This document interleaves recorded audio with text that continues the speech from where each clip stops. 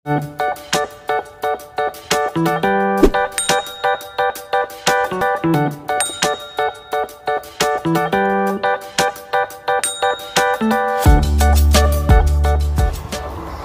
mga kaibigan, welcome back to my YouTube channel. This is Pinay Johnny. For today's vlog mga kaibigan, we here again in our allotment. Current time is 10 o'clock in the morning. Before we starting mga kaibigan,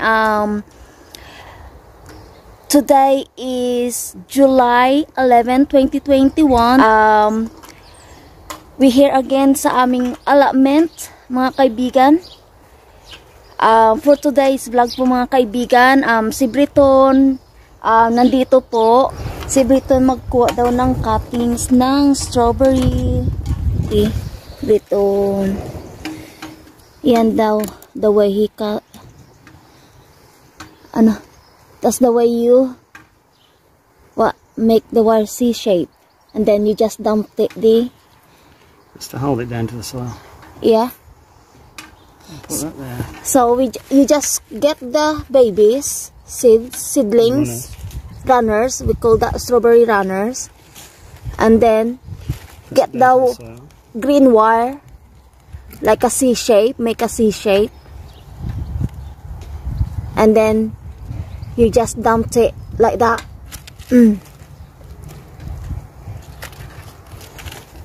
See?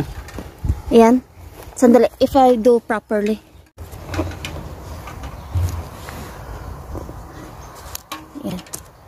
Saan? Yan po daw ang paggawa. Trying to get it in the middle. Yeah.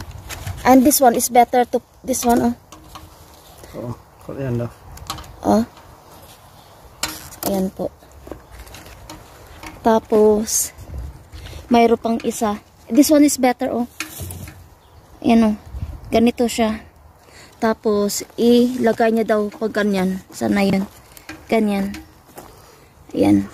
Ganyan daw mga kaibigan. Ganyan. Ayan. Baby strawberry plants. Yeah. And then when they've grown about that high, cut them off then. Yeah. So, this one, you can able to plant this one again? No? When it's starting rooting? I don't know. I'll take that one off. Yeah? When that's rooted and started growing on its own, I will cut it off. Yeah, okay. Once they got roots on it, yeah. And then it's its own plant then. Oo. Yan po mga kaibigan. Kukuha lang si Brito ng ng seedling sa aming strawberry patch dito. Ready for next year yan. And we got loads as well. Yeah, I need to fill more pots. Yeah. We got loads at home. And we got more pots there. The green one. That's cucumber. Ayan po. Ito na po yung nagawa niya, mga kaibigan. Ayan. Marami na po. Yan. He just leave it like that. Are you putting that in the bed over there? He's done already the strawberry cuttings. Yan. Nung maaga kasi siya dumating dito, sumunod na lang po ako sa kanya. And then today I'm gonna sort it out the mosquito net sa ating vegetables raised bed na ginawa natin noong 2 days ago. I didn't come here yesterday kasi maraming pong gawain sa bahay.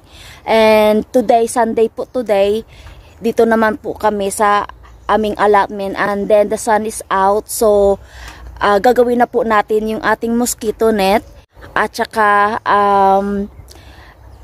I would like to say thank you po sa mga organic subscriber ko po at saka sa ating new subscriber. Thank you very much to support my channel. Sana hindi po kayo magsasawa sa panunood at saka suporta sa ating mga videos na upload mga kaibigan.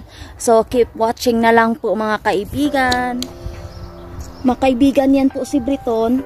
Nagtatry po nag-sorting out ng pagtanggal ng mga nails dyan sa aming post. Yan. Kasi mahirap pong tanggalin. Ilalagay ko po yung post dito. I will screw them on. May mosquito net po tayo dyan. That one. Mosquito net from Philippines pa yan mga kaibigan. Yan pong gagawin ko po. Ilalagay ko po dito sa ating raised bed. Tapos ipaplant po natin yung ating BokChoy, pakchoy, pichay. Yan ang tawag sa atin sa Pilipinas. So, keep watching na lang po mga kaibigan. Subaybayan nyo na lang po yung ating journey dito. Yan.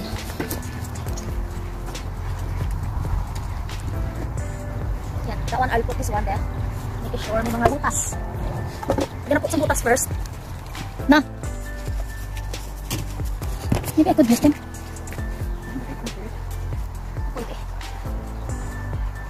Ay, hindi siya ano. Thick enough. Or else it's not thick enough, babe. That's good. It's true. I'm not sure. Ala.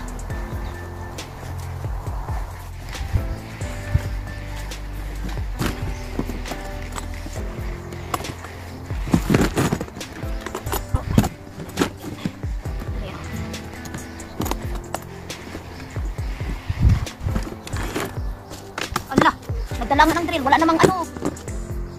There's no... No? I don't know where did you put it?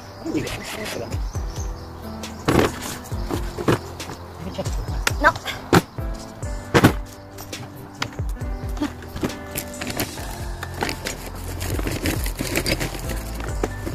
Wala. Ha?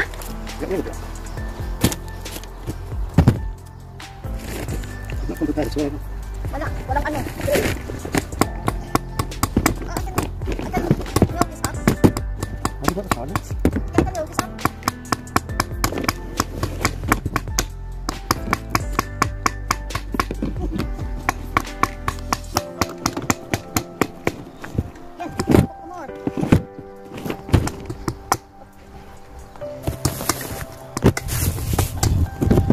You got some nails here, but I don't know if they're long enough.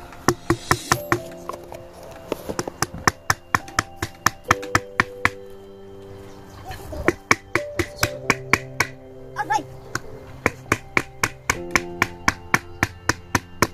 Done the job, Ante. That's a thinner one, that one, that's a fat one. Hey, no. I'll find this one in here. These are nice. Saan? I'll hold it for you now. Skinny one? This one there. This one good. Tap it inside first.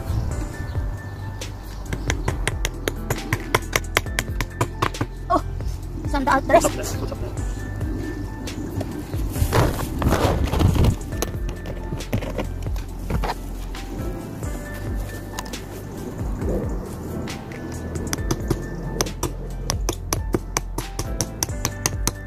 Oh, that's strong. Recycle.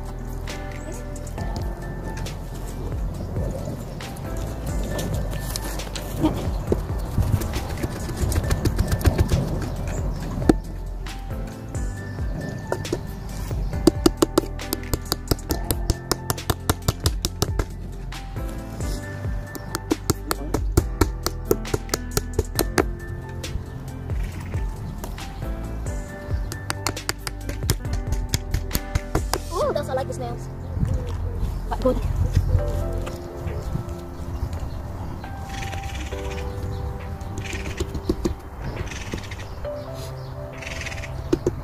See, I'm DIY woman, aren't I, babe? See?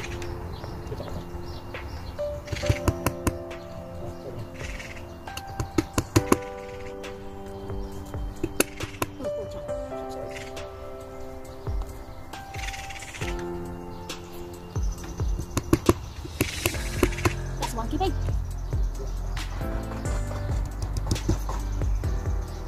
Look at any hole on it. I can do that one.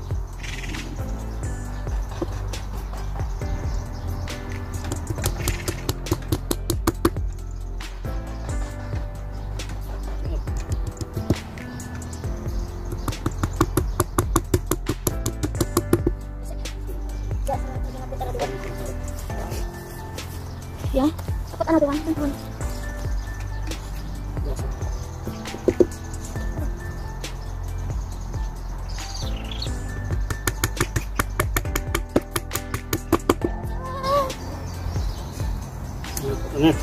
Yeah. Ayan na po mga kaibigan. Tapos na po. Maglalagay na po kami ng mosquito net. Sandali. I-turn ko muna. Yan. Para makita niyo po kami.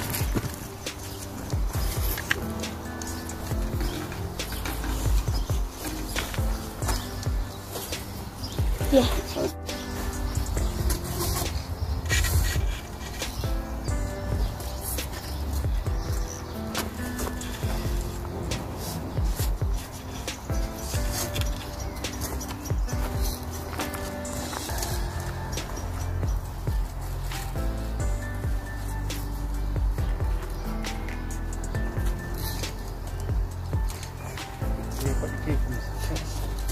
Yeah, I'm gonna put a piece of wood on it underneath.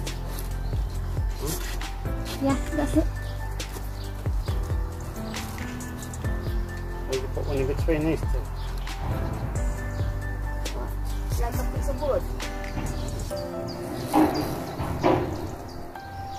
It's not quite the length, is it? It's alright. I can.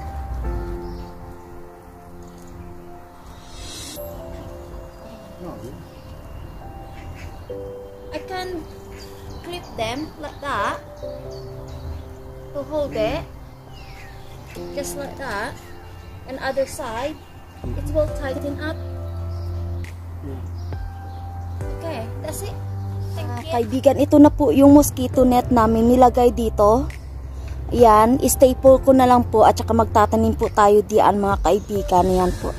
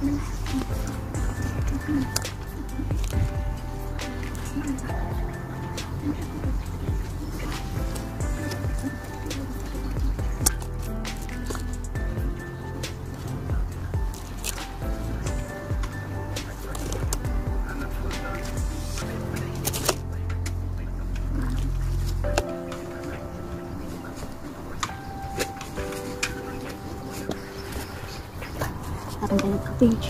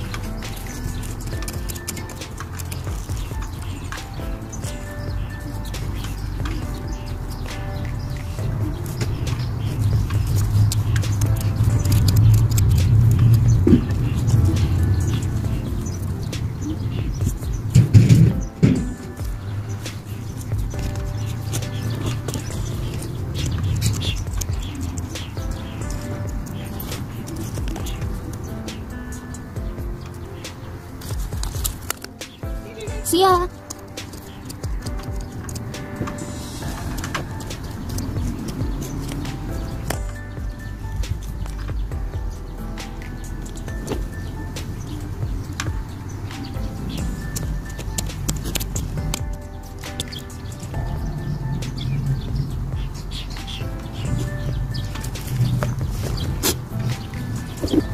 Mga kaibigan, ito na po yung mga tanim natin.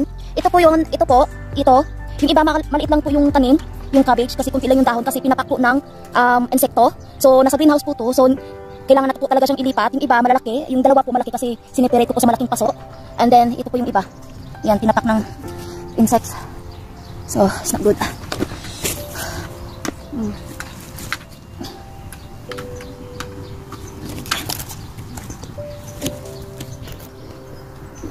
Mga kaibigan, ito po yung mga BokChoy natin din. Kunti lang po yung mga dahon. I still got some at home. Dadaling ko na lang po dito mamayang hapon para marami po sila. Ito po yung nilagay ko po yung garlic. Yan. Garlic po yan. Iyan po yung Sweetheart Cabbage. So we still got more plants here mga kaibigan na dapat itanim.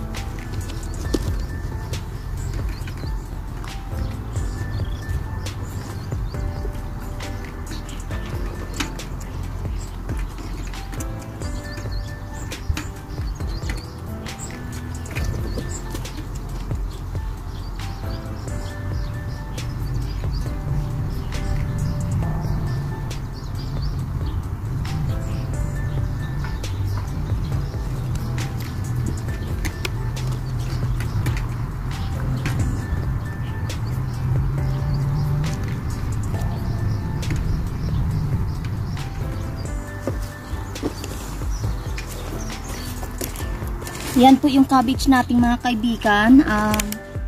Mayroon po din tayong celery dito. Kailangan na po itanim din.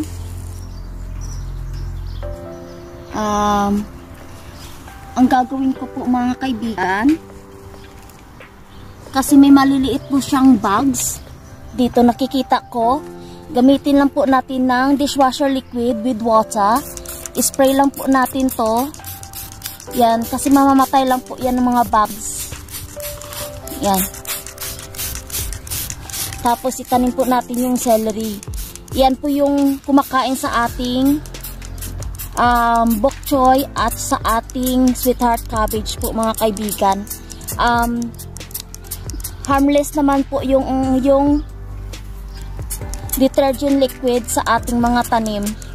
Kasi ito po yung in-advise sa akin ng mga kaibigan naming matatanda dito. Kasi 'di ba nagkaroon tayo ng problema sa ating peas kasi maraming pong kumakain ng dahon. Yun daw ang dapat daw gawin. maglagay daw ng liquid dishwasher liquid sa bottle spray, lagyan ng tubig, yun to pang spray natin. So magtanim muna tayo nito ng celery mga kaibigan. Lipat lang natin yung ating camera dito. Yan. Dito ko na lang po ilalagay. Yan. Dito ko na lang pala ilalagay mga kaibigan, dito banda yung ating celery. Yan. Anin po siya.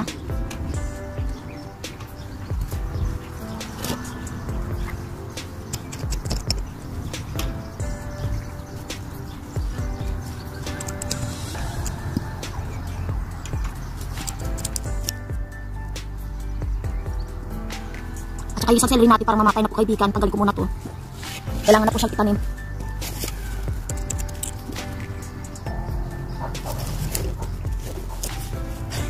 Para hindi straight yung ating celery mga kaibigan, ayusin ko muna.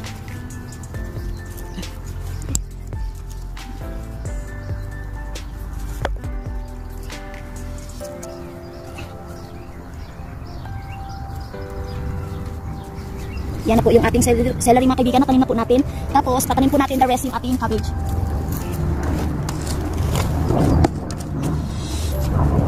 Dito, kasi sayang naman hindi itapon. Itanim na lang po natin yung ating cabbage mga kaibigan. May maliliit na tayong cabbage dito. Try nating itanim para hopefully lalaki po sila pag direct soil.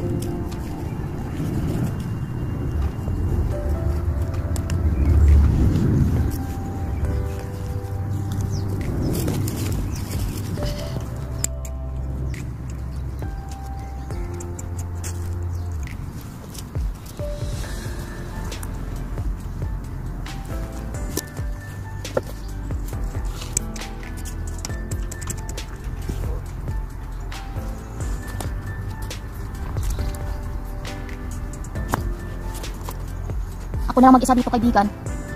Nag-uwian na yung kasama ko, hindi ako masyado nakapag-vlog dito. Kasi nandito siya, kumakanta pa. Napatugtog pa ng music.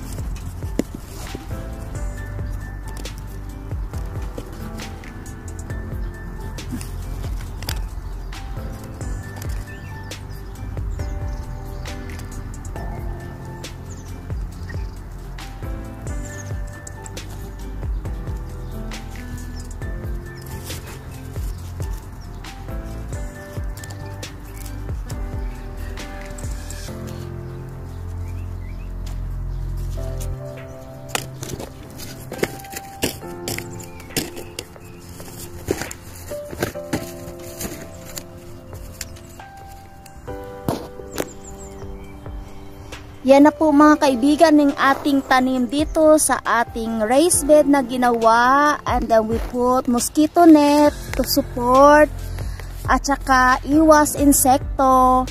Dito na lang po magtatapos ang ating munting vlog. If you like this video mga kaibigan, please give me like, share, and comment. And also please don't forget to subscribe and click the notification bell na rin po so that you will be notified sa next vlog po natin. Thank you very much. And paalam sa inyo mga kaibigan.